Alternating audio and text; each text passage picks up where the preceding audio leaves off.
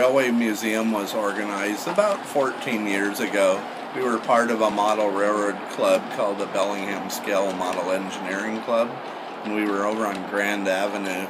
When we lost our lease there, we couldn't find a big enough place for everyone because they had a large HO and N scale layout. They're now located in Alger in the old Grange Hall, but we wanted to be open to the public, so we got a bunch of people together and were able to rent the Parkade building space from the city of Bellingham. And so we get a lot of people from all over the country, if not the world, that come to visit the Railway Museum, because most everybody likes trains except at 3 in the morning when you're trying to sleep. But anyway, we have lots of history, lots of photographs, artifacts and such.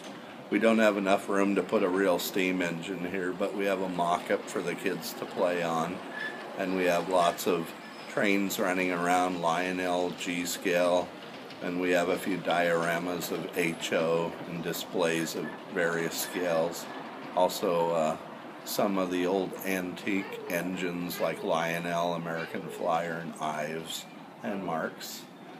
Back in the old days, everybody had a train. Now it's kind of waned a bit with the competition from the internet, but there's still a lot of interest. A lot of people love coming by, and it's fun to watch the trains run and learn some history too.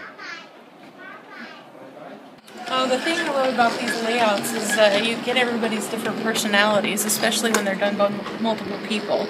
So you can go around it and point to this one. This one is actually Dale. And then I can go around and others are by our president Mike, and you know, it's got everybody's personality.